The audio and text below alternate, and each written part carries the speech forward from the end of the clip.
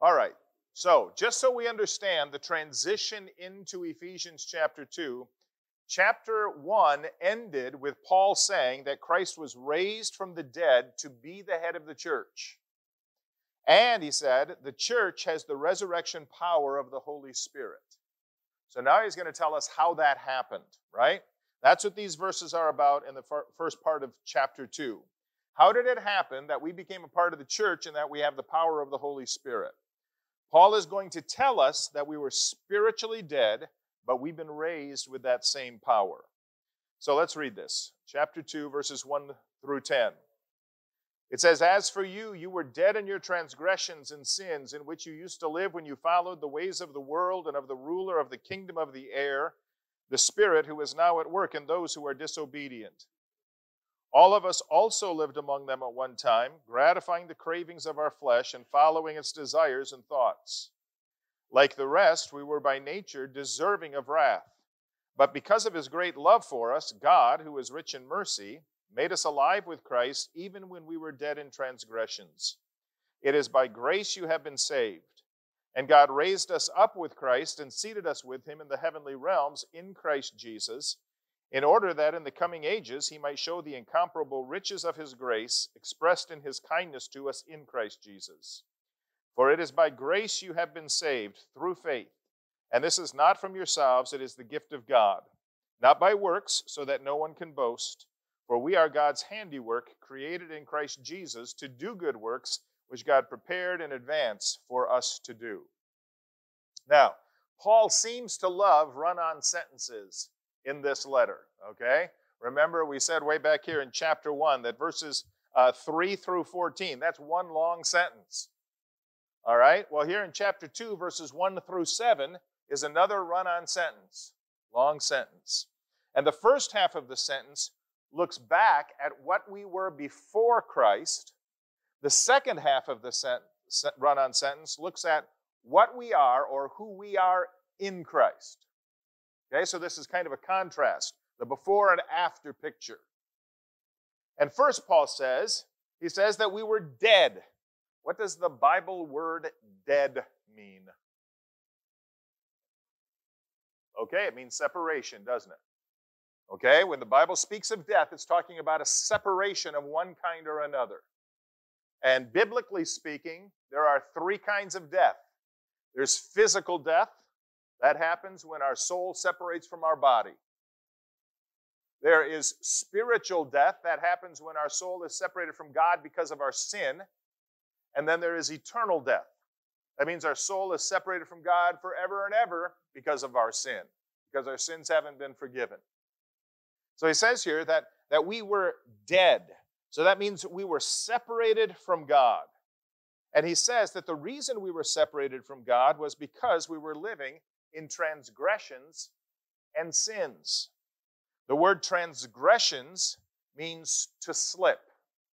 It means to fail. It means to deviate. Okay? Sins means to miss the mark. And so perhaps what he's talking about here is intentional and unintentional sin, possibly. But either way, there's transgressions and there's sins, and both of them mean that we have fallen short of God's word. We have fallen short of God's will. And Paul says, this is where we lived, in which you used to live when you followed the ways of this world and of the ruler of the kingdom of the air, the Spirit who is now at work in those who are disobedient. So this isn't saying that all we did before Christ was sin. This isn't saying that sinners are only horrible, terrible people. But this means that our entire life before Christ was being lived away from God. Away from God. Now, because our life was being lived away from or outside of the guidance and influence of God, Paul says that the thing that did influence us was the world. You followed the ways of this world and of the ruler of the kingdom of the air. So Paul is saying that what influenced us before Christ was the world. I need somebody to look up 1 John. 1 John chapter 2, verses 15 through 17, and read that for us, okay? According to those verses, what is the influence of the world? New International Version says, the lust of the flesh, the lust of the eyes, and the pride of life. Maybe your version says something else. Okay? So the influence of the world, the thing that the world puts on the pedestal, is sex, money, and power. Now you can, there's different nuances of that if you want. So money would include materialism, so forth. Power would be respect, influence, position, those types of things. So that's what the world elevates. That's what the world values. And this is what the Bible means when it talks about worldliness. It means running after the priorities of the world instead of the priorities of God. And Paul says here in Ephesians chapter 2, verse 2, that Satan, the ruler of the kingdom of the air, is at work in those who are disobedient. That means that Satan is the one who is actively at work trying to keep people focused on the wrong thing. Okay? So before Christ, Satan was actively at work in us trying to get us to focus on, in different nuances or different terminology, whatever you want, but sex, money, and power.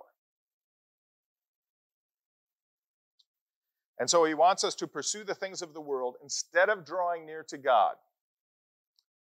And what we need to know and remember about Satan is that he is currently being allowed to have this influence. He has this freedom to influence, but there is coming a day when God will say, no more.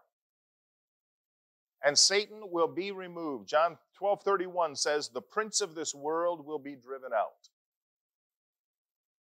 And Paul says here in Ephesians that by Satan influencing through the world the priorities and the pursuits of unbelievers, that's how Satan is at work in those who don't believe. It's not necessarily demon possession. Okay? It's not saying that all believers are demon possessed, but it is saying that all unbelievers are being acted upon and influenced by Satan through the world. Through the world.